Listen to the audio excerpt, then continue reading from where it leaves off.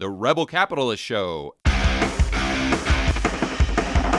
gives me a great deal of pleasure to bring someone to the Rebel Capitalist Show that I've really looked forward to talking to. I have a tremendous amount of respect for this young gentleman. I've been following his work probably since 2012, since I retired. His name is Andrew Henderson. He is the Nomad Capitalist. Andrew, welcome to the Rebel Capitalist Show.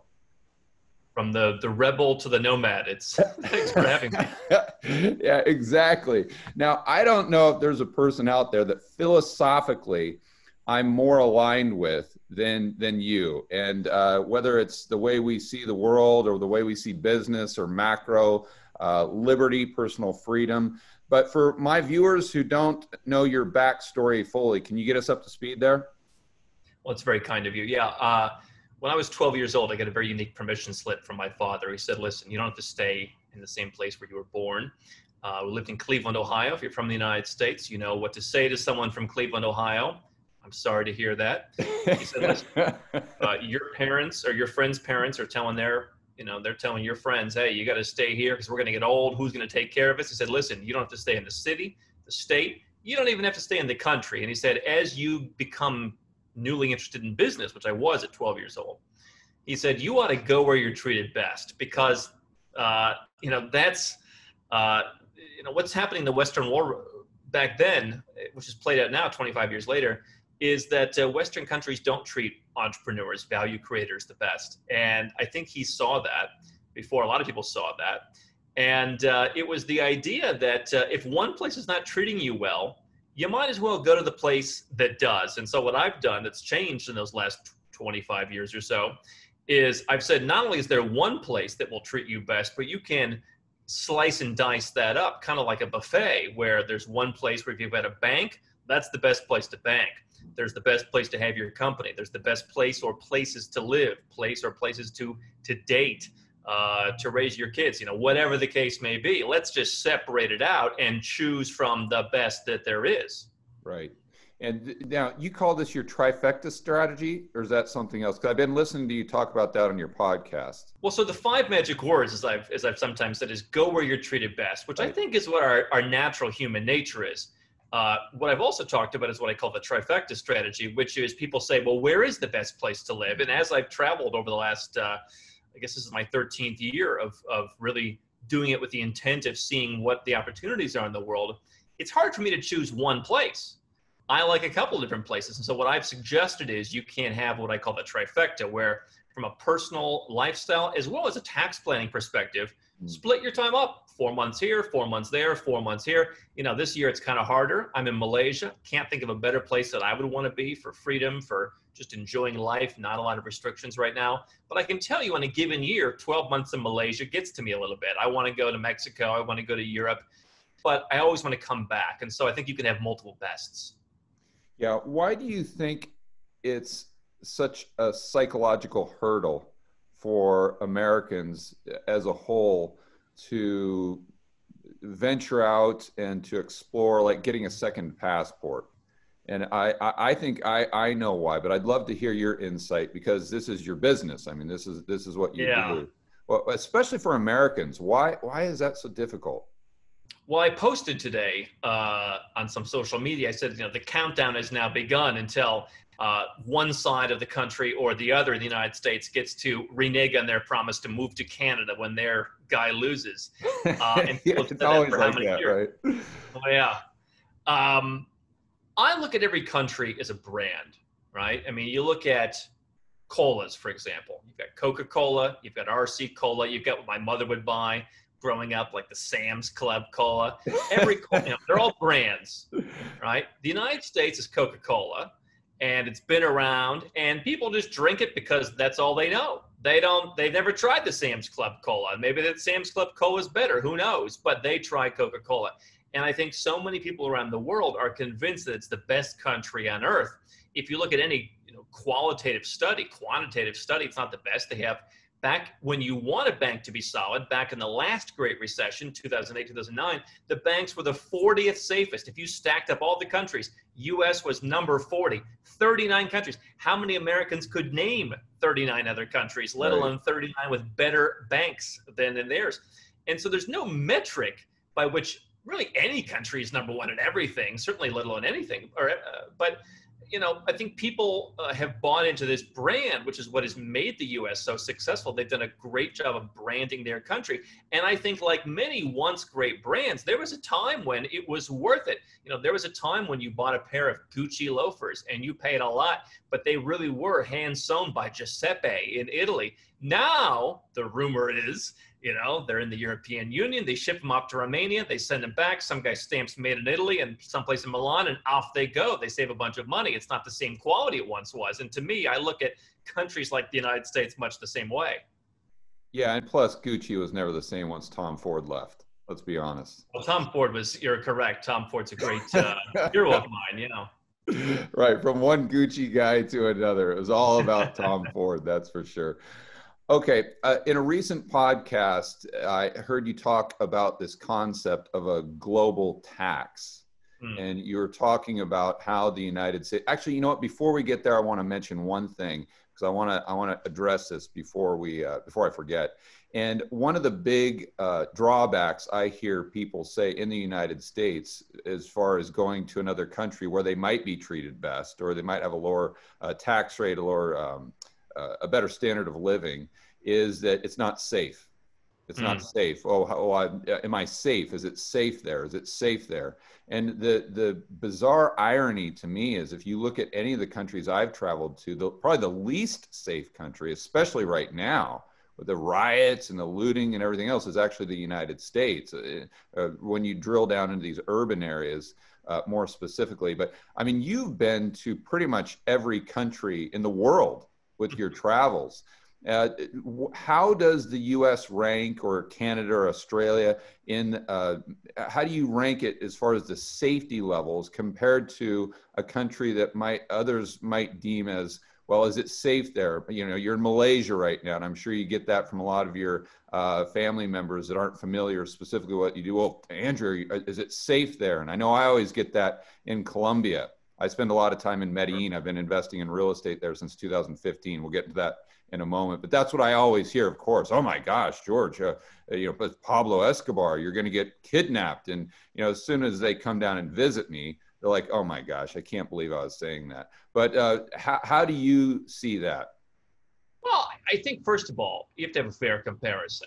I have a friend, for example, he lives in Chicago, but he'll tell you, I don't live in Chicago. I live in this far, out suburb where everything's pretty safe here. Now, when these protests were happening, I try not to pay too much attention to the news in the U.S., to every detail, but I seem to have recalled that they were talking about they were going to come to the suburbs. And in fact, in his suburb, in the downtown area, not where he lives, but in the downtown, every store's window was smashed out in this lily white suburb where they've never had anything bad happen to them. And so I do think it's becoming worse in the United States, and I think it's only going to become worse as time goes on. But I think you have to have a fair comparison. For him to say, don't go to, I own a home in Bogota, for example. We're in different parts of the country in Colombia. If you went to the far south of Bogota, yeah, you're probably going to get killed. But you're not going to go there. Let's compare apples to oranges. Let's compare the far out suburb of Chicago to the far out suburb of Bogota. Where I live, surrounded by ambassadors and embassies. Okay, they got that place on lock. So I think you can find a safe place anywhere. Now, if you look at the safest countries in the world, Georgia, one I've been an advocate of a long time, one of the safest countries. Yeah. Every person I know there has a story of, I left my $5,000 camera in the backseat of a taxi and the guy hunted me down for 48 hours to bring it back. Or when I left $1,000 on a table in a restaurant and they brought it back to my lawyer's office intact. Or, whatever, my wife, or other, women I know will walk around at 3 a.m. After going out to a party or to a club. And so if you look at the facts, I think Belarus, UAE, Singapore, South Korea, Georgia, some of the safest. But I also think, by and large, I felt safe pretty much everywhere. I've been in Phnom Penh, Cambodia, walking around at 1 a.m. I felt perfectly fine. The one place that's probably a bit of an issue is Central America. I did have a gun put in my face in Managua, Nicaragua. Not a place anyone should be going or could be going. I was just trying to meet lawyers and people with some prestige. Otherwise, you wouldn't go to this dreadful capital city. Right. So Central America is maybe the one part of the world where in the capital cities, Tegucigalpa, Honduras, San Pedro Sula, Honduras, San Salvador didn't feel particularly safe in El Salvador. I might avoid that part of the world. But even Mexico, plenty of safe places. Merida, nice neighborhoods in Mexico City. Just spent 2 months there. You'll be fine. Yeah. I think that's a great point. I want to make sure that I'm clear with the Americans. I'm not here just to kind of bash the US or anything. I'm just trying to make sure that people are seeing the entire world from a standpoint of how it really is, and not how you perceive it to be in your mind. And my main thrust with this podcast or what I've been saying on my YouTube channel is there's just, especially right now, if you're an American, get your passport first and foremost. And if you've got a passport, think about getting a second one, because there's just no downside to it. Get your first passport, because, I mean, look, Yeah. I did a real transaction recently with a guy where he was in the US, I'm here, the property's in a third place, everything's fine with power of attorney, we have a great team there. He couldn't renew his US passport. He's like, well, I'm not traveling, I'll leave it for later. And that is kind of an American thing. I mean, you know, we hire people all around the world, and the intake process is send us a copy of your passport. No one's ever told me, oh, I figured I wasn't going anywhere, so I don't have one. I mean, you never know when they could shut down the passport office and just decide, you know what, coronavirus, 6 months, we're out of business, stay where you are. Yeah, exactly. I've got an anecdotal story about that too, but I don't want to get too sidetracked here. So let's move on to that podcast that you just did about a potential global tax. And I want to really point out maybe a fact that most people don't know, maybe they do, and that's that the US is pretty much the only country in the entire world that taxes its citizens on their worldwide income, regardless of where their tax residency is at the time. So can you outline how that works, and then go through that recent podcast that you did on this potential global tax? Well, you're seeing more countries do that. I've been predicting that for a while. So now you see, you know, the Chinese are taxing Chinese who live in Hong Kong.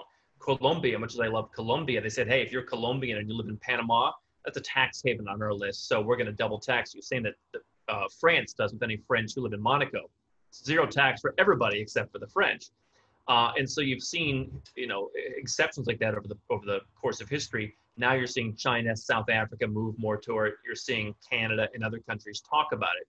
But what happens in the United States is you are required, as a U.S. citizen, your tax home is basically, at least one of them, is in the United States. So if you start a company somewhere else, if you have a job somewhere else, all that income that gets dumped on your head is reportable to the IRS on your Form 1040. You've also got to file forms like 5471 for your foreign corporation. There may be other forms depending on what your whole corporate structure looks like.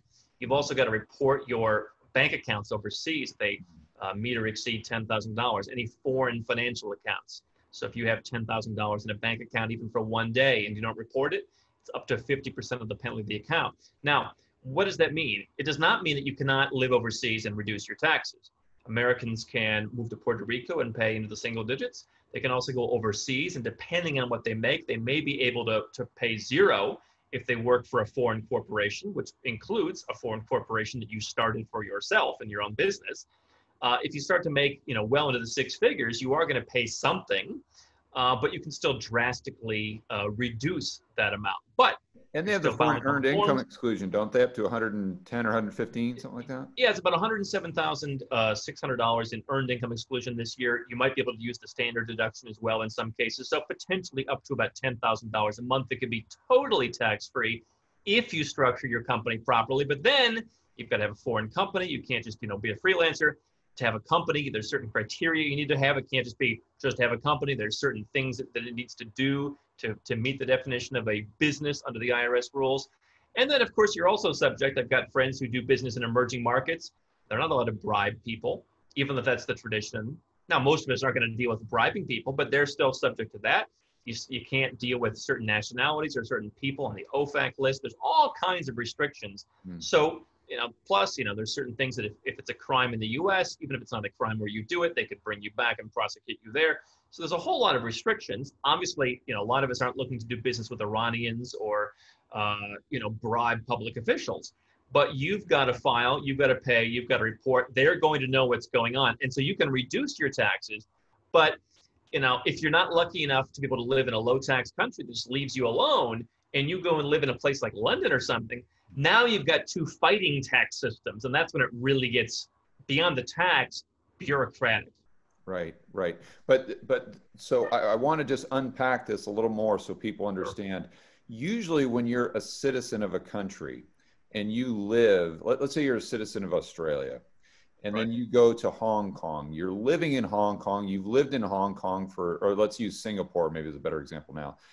You've lived in Singapore for 20 years, you have all your income coming in Singapore, you're a tax resident of Singapore. Therefore, you pay taxes to the Singaporean government. Let's say it's a 20% rate. And regardless of what the rate is back in Australia, although you're still an Australian citizen, you still have your Australia passport, it doesn't even matter to you because you're not paying taxes. You're not a tax resident of Australia. Now, where that differs with the United States is this exact same scenario. If you're still a U.S. citizen, they are taxing your worldwide income regardless of where you're a tax resident. So if you're the same person in Singapore, you've been working there for 20 years, all your income coming in at a 20% tax rate, you take the delta between what you're paying in Singapore and what you would have paid in the United States, let's say it's 40%, and you owe that additional 20% to the United States, although you haven't even been there in 20 years.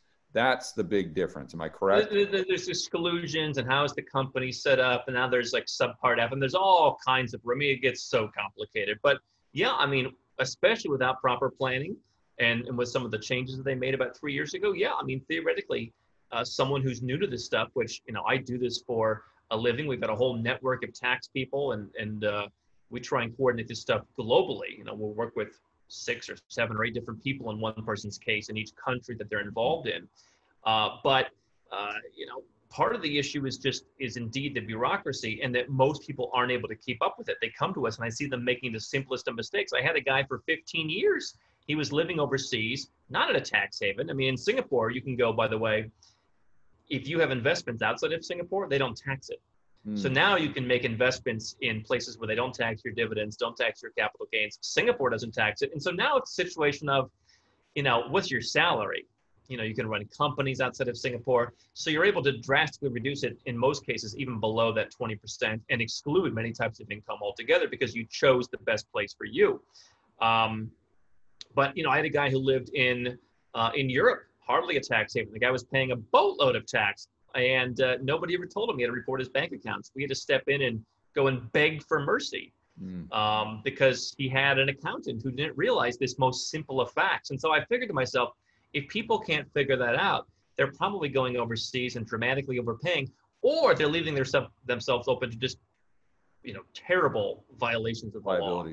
Yeah, that's right. But you're under the you kind of have the hypothesis that the way the U.S. does things is going to be kind of the standard operating procedure for countries in the West moving forward. So countries like Australia, countries like the UK, I think you mentioned Sweden in your podcast, where you're like, it's your civil duty wherever you are in the world to go ahead and pay the Swedish government tax. And, the Swedish people, they might, I don't know if I want to say the word favor, but they might be more receptive to that than other cultures. But you kind of see that potentially coming down the pipeline.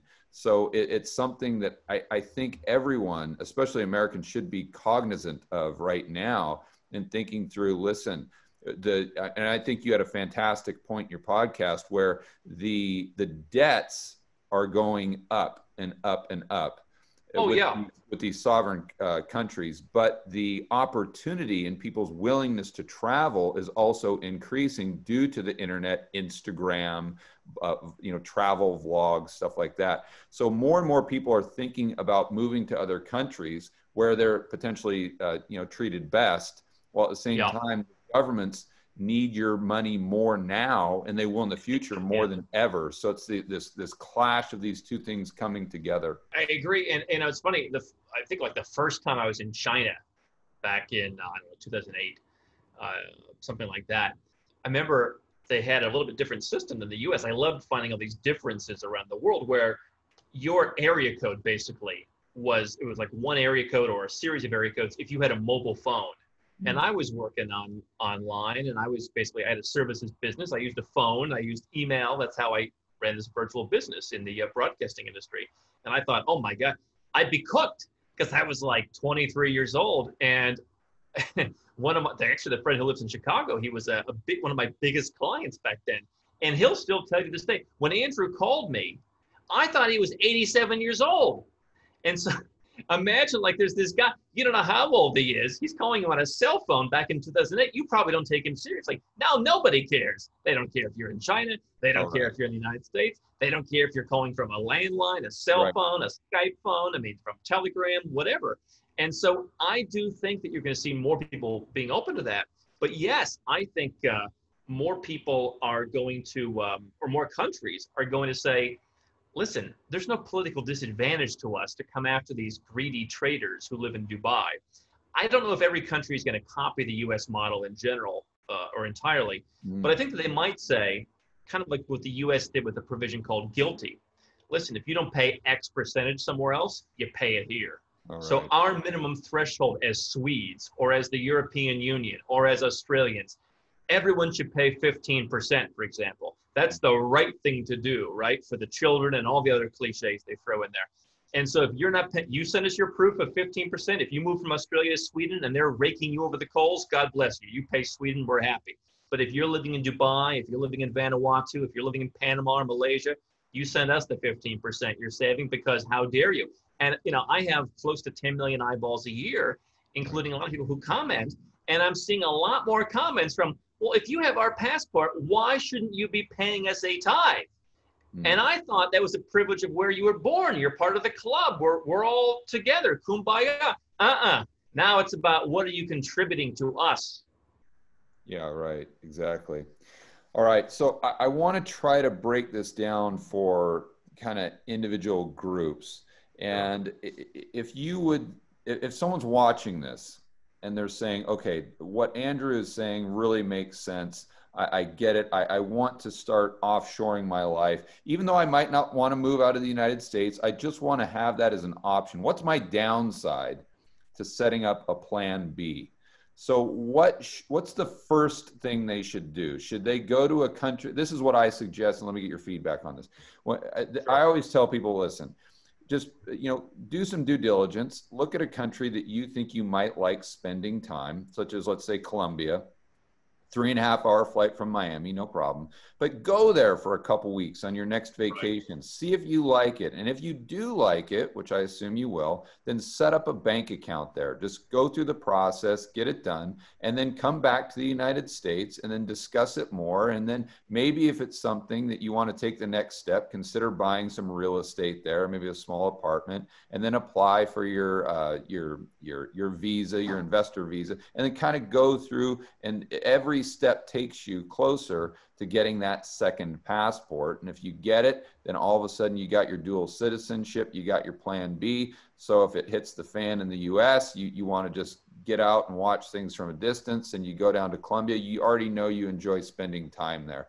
That's kind of taking baby steps, but you're the pro. How do you suggest people do that? And then I want to kind of outline how different people can do it at different income brackets. Say you're making 250 plus, you're making 100, or you're making 50. Well, let me start with just the general idea. I agree with going, and I think one of the great first steps people can do is they can open a bank account. Now, as someone who owns a property in Colombia, and I've been through the process in Colombia, it's often hard to get cash out of the ATM. I mean, I think if you bring a dime into that country, they've got a dog on you. So that's not the place you're going to go and get a bank account. They're very strict there. But could you go to Ecuador, for example, and get a bank account? Yeah, you can. In fact, they pay a lot higher interest, and the official currency of Ecuador is the US dollar. So not a great diversification tool, but at least it's an easy step if you're an American to step into.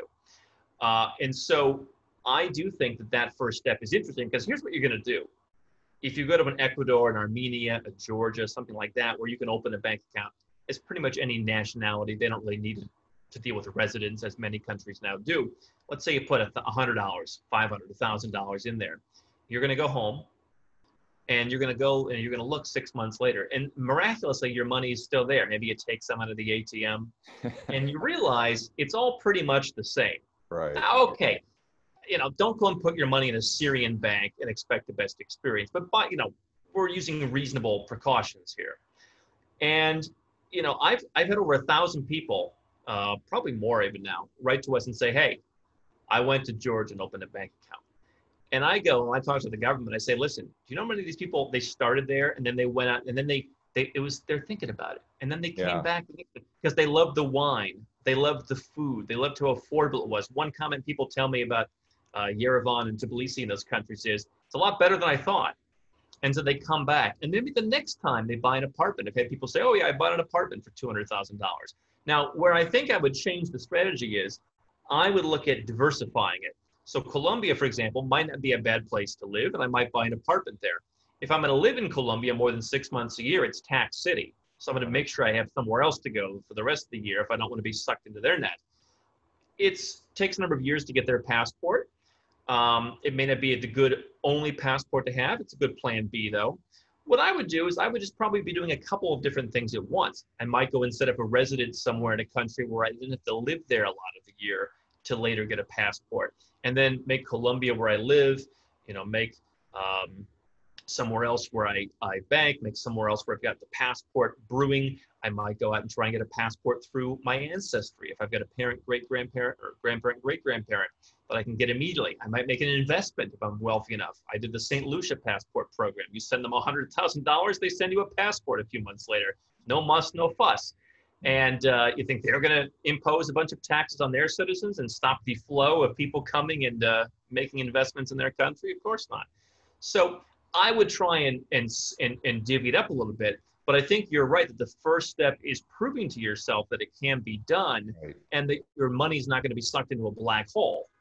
Yeah, I think that's a great point. And just putting your big toe in the water and just kind of getting acclimated to it. And I can almost promise you that once you start going through the process, once you spend a little time there, you're like, wait a minute, this isn't like moving to a different country. It's basically like moving to a different state.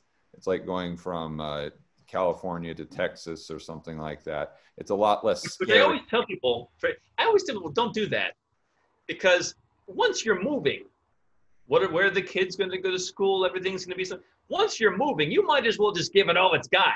You might as well just go over to Puerto Rico, Panama, push the pedal to the metal. Once you're changing your life, just push it all the way it can go. Yeah. I try to tell people that there's so many places in the world where the quality of life is just as good as the United States, if not a lot better. When you look at the cost of living, and it's just about getting out there and experiencing it yourself. And, one thing with Colombia is I got set up with Alianza back in 2015 when I first went there. And I've had like kind of my person there. I know them on a first name basis. I'm down there all the time in Medellin. And once I got connected to them, setting up a bank account with Banco Colombia, it was just super, super, super easy. But you got to have that in and that person first. If you don't have that, then they're looking at you like, who the heck is that is the thing about the world, right? And this is what I've spent 13 years doing, is building that network. And a lot of people don't know what they're doing, even in their own country. Sometimes I'll go and I know more than they do. And so that's not the person you want. But admittedly, there's no Zillow for buying real estate, for example. By the way, someone should, I've been saying that for years, someone should start that. And someone actually did go to Serbia. I don't know if they're a fan of ours or not. And they started the most beautiful website, City Expert, for buying property. I mean, it looks like a US quality website. It's very rare in many of these countries. But that opaqueness, comes with a lot of benefits: better lifestyle, lower costs, lower taxes. Yeah, and going back to your real estate point, it creates a massively inefficient market, which if you know what you're doing, you can really leverage that. You can make a lot of money because of those inefficiencies. If you don't know what you're doing, you're going to get your butt handed to you because you're just the gringo coming down there playing gringo prices. and just sometimes that's, who knows, double, triple the price that most of the locals would be paying. I know you've gone over that in a lot of your podcasts as well, and you know, doing business in Colombia in real estate since 2015, I see it happen constantly. The gringos come down and they just want it to be like the United States. They want it simple. They just want to go online. They want their real estate agent just to show them everything available, and they just want to pick one when the week that they're there and assume they're just paying market price because they go over the comps. They don't realize that maybe 10% of the properties for sale are actually online. And you know how Colombia works. People just put a for sale sign in their window, and you just got to literally walk around to try to find them. But go over how that works and kind of maybe the opportunities that you've seen with real estate in all these countries that are a lot less efficient than the United States. I think they're almost all less efficient, and it can be intimidating. But, you know, I think sometimes people are looking for a free lunch, right? I mean, I've gotten pretty spoiled with the relatively low cost of living, and I'm not a guy seeking a low cost of living. I just enjoy that you go to a nice restaurant and it costs a lot less than it would in the US. Yeah. But, you know, with this, there was a period of adjustment to, you know, realizing not everything is different. You know, there's still things I wish were a bit more like the United States, and there's still things I wish the United States were like other places. But, you know, there's a lot of money to be made. There's a lot of money to be saved. Now, you know, my clientele that I talk to, they're making, you know, from $500,000 a year up to $50 million a year. They have net worths from whatever up to billions. So, I mean, I'm not, you know, I'm speaking to someone for whom just making the move, you'll save millions of dollars in the first couple of years just in taxes, let alone cost of living savings. So for me, you know, I have a friend who runs a business in Cambodia buying properties. He just hires local people. It's, you know, $300-400 a month is a very good salary there, I think now. And they're just calling these for sale signs. And that's how they find apartment buildings for $800 a meter in the middle of the city, in the middle of the capital city, Phnom Penh. Yeah. And, you know, he set up a Cambodian company. People can buy into it because it's hard to own property, or pretty much impossible now to own individual properties like that as a foreigner, but he can own them in this company. And so there was some footwork setting up, but I mean, his returns now are, I think, you know, pretty good for a really core, you know, grade A property. Colombia is the same thing. And, you know, this is something that we do in our business where I tell people bring me, you know, I'll say, hey, let's do your Colombian residence. And they'll bring me some property and I'll say, that's 40% too much because they went to the American guy. Let me be the white guy who goes in fronts with the agents we found on the ground. You know, because you're right. If it's online, you're probably paying too much. And if it's in English. Oh, if it's in English, you're dead. You know, we've talked about this. We've talked about, should we have a service that just helps people only, you know, you don't want the passport, you don't want the bank, you just want the real estate. I think it's worth people, you know, paying some money to get that help. But, you know, whether other people agree, I don't know. But it is a very opaque market in many cases. Yeah. What are your favorite real estate markets right now around the world? I think Colombia is interesting. Obviously, the peso is a bit of concern, but I feel relatively comfortable with Colombia. I think that in Asia, Cambodia is probably the last market that I'm watching. I think it's the one. I think Georgia got a little expensive for my taste. I think it's starting to come back. I'm also looking at some, you know, interesting markets that I think could be up and coming: Egypt, Uzbekistan. So those are markets that I think are great values. We could certainly talk about, you know, markets that hold their value, markets that are, you know, good for rental potential. You bought in Montenegro, didn't you? I do have a home in Montenegro. Yeah, I was there in 2014, and I actually put in a couple offers there right around the other side of the bay from Old Town Kotor. Yeah. And I didn't get anything accepted, but I was looking at Croatia and Montenegro back then. I talk about them all the time. I really I loved them back then. I don't know if they've gone up in value since then, or if they're a little overpriced now. Everything in Europe, yeah. I mean, I remember being in Budapest, Hungary back in 2013, and it was just take your pick. You know, Dubai, even a little bit before that, was, I mean, everyone was jumping from the windows. And now all of those markets have come back up. Montenegro's not cheap. I have a place there. Listen, if you're buying on the sea, there's certainly some potential, but I don't think it's as strong because anyone can manufacture a new sea. If I'm looking at the best value seaside investment in the midterm, I'm going to go down to Albania. I mean, it's incredible. It's dirt cheap. It's pathetically cheap. Now, I don't really want to go and spend my time there, so I'm choosing to make a lifestyle investment. I own a property in Malaysia. I think capital appreciation here will be very low, probably for the next 7 to 10 years. But I'm making a lifestyle investment, and I want to own my own property and customize it to what I want as a small part of my net worth. Those markets, I think, are places where you can do that. You can enjoy yourself, and I think they will hold their value, and potentially they'll give you other residence or citizenship benefits. But Yeah, so it really depends on what you're looking for as far as lifestyle or ROI, specifically cash flow appreciation. It's kind of like the States in that way. You got to look around for the specific, we call them cyclical markets or linear markets, hybrid markets, something like that. But the bottom line is there's tons of opportunity out there for people who are interested in investing in real estate, especially now if you're worried about fiat currency and devaluation of currency, getting your net worth into a hard asset that will most likely keep pace with inflation is always a smart decision. At the beginning of the podcast, or at the beginning of the interview, we talked about Act 20 and 22. I went there in Puerto Rico in 2013, 14, something like that, for Act 20 and 22. And I know that you like it for some people, but it's kind of not right for others. What's your professional opinion on Puerto Rico? And I think it's called Act 60 now, if I'm not mistaken. There's a whole bunch of them, yeah. They made it more difficult. There's a donation you have to pay to buy real estate now after a couple of years. If you are the kind of person that's in our sweet spot, if you're the 7-figure entrepreneur, I mean, it certainly makes sense because you can go there and you can pay nothing in your capital gains. You can pay in the single digits on your income. Now, there again, whenever you're dealing with the U.S. or its territories, you've got some caveats and how you run the business and how that's set up. And I think people think there's no rules. I had a guy recently who's looking to sell his business. He's owned this business for 20 years, and he was asking about moving to Puerto Rico and holding it for 3 more years and then selling it to take advantage of this 0% capital gains. I said, no. You will get 0% for 3 of the 23 years. So 3 23rds are at 0. The rest are as they were. And so, if I'm starting a brand new business, I'm planning a quick exit, that's the kind of person, maybe you're planning on expatriating from the U.S. at some point, that kind of person may make maybe a good person to go there initially. But if you run a long-term business, or if you have a business that's got tentacles all over the place, or if you just don't want all the hassle, you've got to be there. I like what you mentioned before, in earned income exclusion. No, I just personally don't like the U.S. To me, Puerto Rico is, I'm afraid to leave the U.S., so this is like the furthest I can get away. Yeah.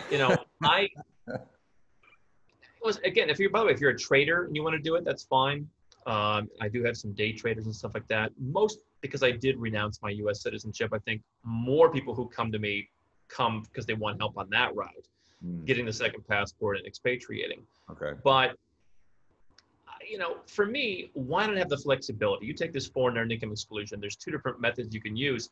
Either one of them is going to give you less time in the U.S. than a Puerto Rico move is, but it's going to give you fewer restrictions for the other time that you're not in the U.S. And for me, there's just so many places to see to not be stuck on one island.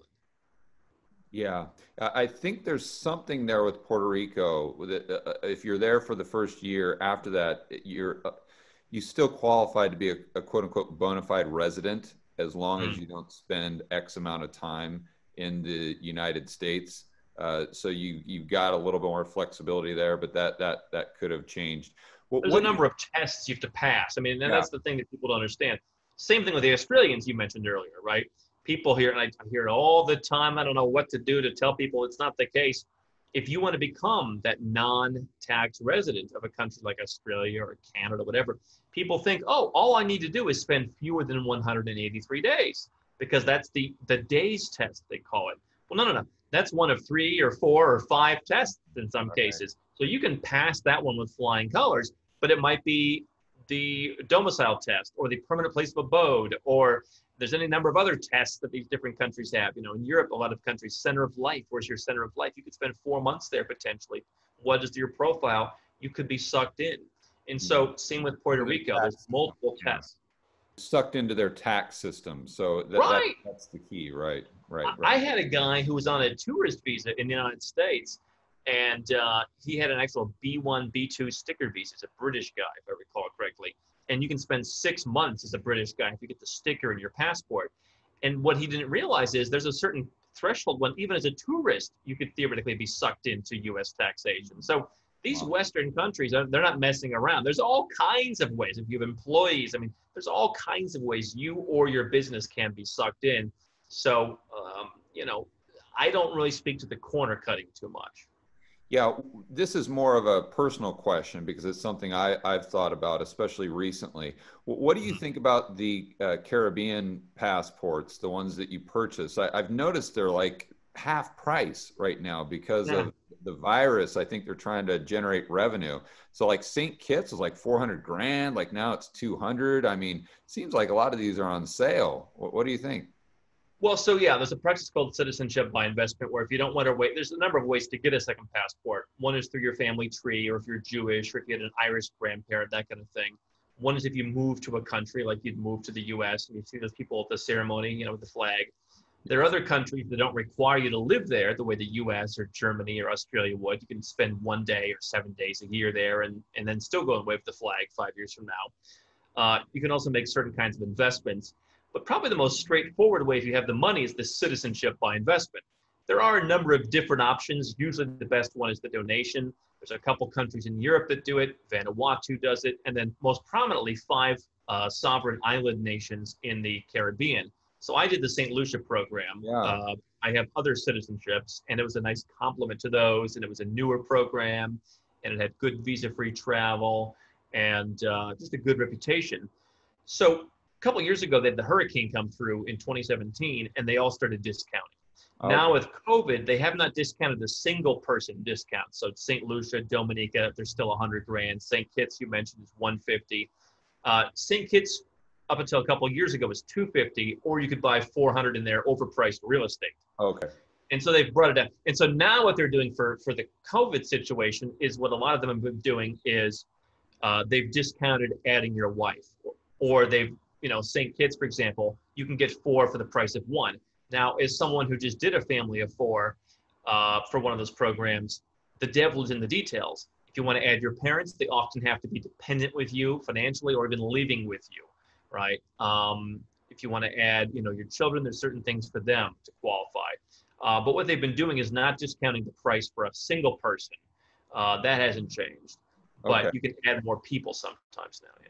Well, go over that because one of the pushbacks I have from people in the United States is they see kind of me going from Colombia to St. Bart's. And the reason I'm in St. Bart's right now is because it was one of the freest places I could find. That the beaches are open, the restaurants are open, the gyms are open, and that's why I'm physically here right now. It's quite a challenge to get here.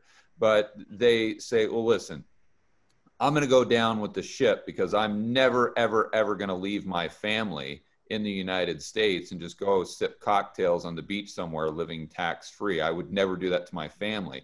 I don't think they understand that if you go through this process as, let's say, the husband or the head of the household, you can bring your family into the mix. You just talked about, your parents, your kids, your wife, your spouse. How easy or hard is that to do with these Caribbean passports or any of the other passports you've been talking about? Well, I mean, as a wise man once said, everything is easy and nothing is easy. I mean, you can procedurally, you can add your parents to generally these investment programs. It's easier. Okay. If you look at some of the golden visas in Europe that will eventually lead to citizenship, but not right away, sometimes that's harder. If you want to look at a residence program, like you can become a resident of Mexico. Now, it's not really that difficult. So every person could just qualify on their own. So it really depends on the programs. Again, in the example that I just mentioned, I had a guy where everyone was wealthy. He wanted to do him and his siblings and the parents, and they all had their own money. And so it made it a bit more difficult to find a program for him. There was one. And even then, it cost more than the family of 4 price because the 4th person was like not the kind of family member that they generally included. So it can be done, or in some of these programs, I mean, depending on how you do it, it could be just a matter of, giving them their own residence permit. What I might say is, listen, let's imagine you're St. Lucia. I don't live in St. Lucia, but I can go as a St. Lucian, and I can go and get a residence permit in pretty much any country I want, right? Most countries, maybe the US and Australia and maybe Canada, those 3 might judge you. Everybody else doesn't particularly care. Right. You come to Malaysia, you go to Costa Rica. What's your nationality? All right, great. Just, put the application in the pile. They don't care. So I don't think you should necessarily look at it as living in St. Lucia. St. Lucia is like the cruise ship flag of convenience. If you go on that cruise ship, you look down, he's like, flagged in Liberia. That cruise ship ain't going to Liberia. No one wants to go to Liberia. But they can fly the flag of Liberia. As they travel the world, they can take advantage of the very generous laws in Liberia. They can pay people whatever they pay in Liberia. That's the law they work under. And so if you're a St. Lucian, for example, their laws, no wealth tax, no gift tax, no estate tax. They're not heckling you. If you want to live in, Myanmar and do business as the Burmese do, go right ahead. It's not our problem. And I'm not saying it's a lawlessness, but they're just saying, listen, you want to live here, you follow our rules. If you live somewhere else, you follow their rules. Yeah. And so go and be a St. Lucian living in Colombia, for example, and then you can bring your parents down, for example, on a much more easy residence permit. Maybe they can work their way towards citizenship in that residence country. But I think really you want to, again, slice and dice these things into what's the best way to handle each thing. Where you live and where you're a citizen aren't necessarily the same issue, and they don't necessarily have the same pros or cons.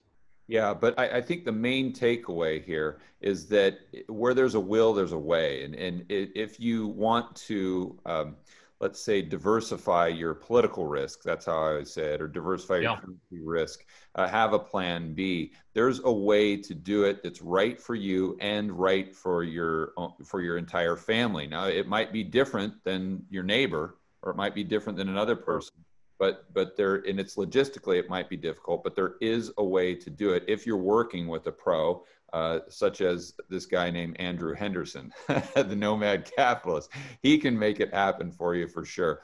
I know we're limited on time, Andrew. Last question here. I want to get your take on what's happening right now with COVID, with the virus, and how this is kind of bringing into the forefront the need to have a secondary passport moving forward. I was just at a cocktail party on Saturday night with a couple of, a young couple. They're just in the process of getting married, and it's the gal is American, the guy is European, and they're pretty much stuck here in St. Bart's because no other country will let her in right now because she only has an American passport. And it's this logistical nightmare where if she just had a second passport like St.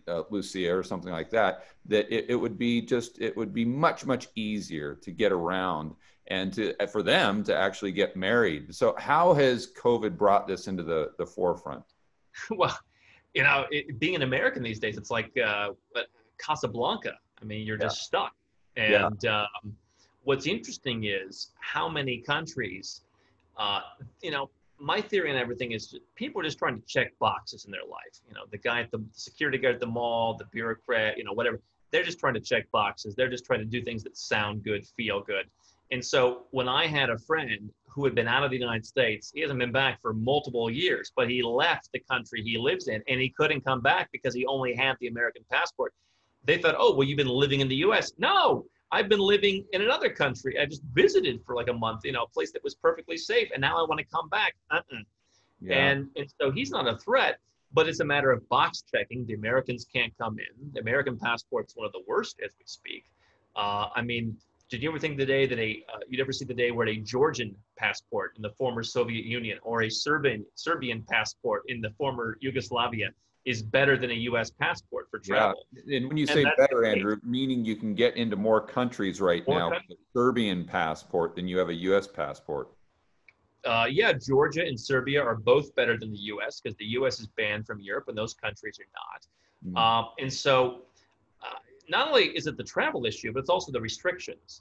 And what kind of new restrictions are they going to impose, i.e., we're closed for an emergency, we're not issuing passports or this or that. So there's all kinds of things where I think what we're seeing is you don't want one set of bureaucrats dictating what happens to you in your life. Exactly. I've known that for a long time when I work with crypto investors, and the U.S. makes it harder and harder and harder to be a crypto investor, a crypto trader. You might as well just forget it. You're a criminal to them. And other industries as well. But now just add this to the pile in a way that people can easily understand. Yeah, I mean, more passports means more options. It means more advantages. It means you can, kind of shift the profile a little bit. I call it, if mommy won't let you, what do you do as a kid? You go and talk to daddy. And daddy, maybe he says, go ahead and have the cookie. And I think it's a good option that people should not be forced to listen to Trump or to Biden or to Macron or to, Jacinda, Dios mío. People should have options. That's right. That's right. All right, buddy. Well, for any of my viewers or listeners who want to find out more about you or what you do, where can they go? Well, so I wrote the book, Nomad Capitalist, which is a good place to start. We have 900 videos plus on YouTube for free. We It's have on almost Amazon, right? You always said it's on Amazon. Yeah. It's, you can go and read 2,000 blog posts. You can go and read and watch 900 videos, and people do. That's a good place to go once you want to dial in. But this is kind of a good introduction. It's not an exact plan. It's not going to tell you the best country for your specific situation as an IT coder living in Montreal, but it's a good, introduction to what's possible, what's not possible. People often confuse what's possible and not. If you read that, if you watch the videos, if you read the blog post, you can go to nomadcapitalist.com. And generally what we're working with is high 6, 7, and 8-figure entrepreneurs and investors on a very limited boutique basis who want kind of a holistic bird's eye plan of making sure that the U.S. matches up with all the other places, making sure that what you do in Australia or Hong Kong or whatever is not contradicting something somewhere else. So it's a bit of an art, but that's what you can do. Yeah. All right. Well, I can't suggest it enough. Andrew, thank you for your time, and I can't wait to do it again. Let's do it. Thanks, man.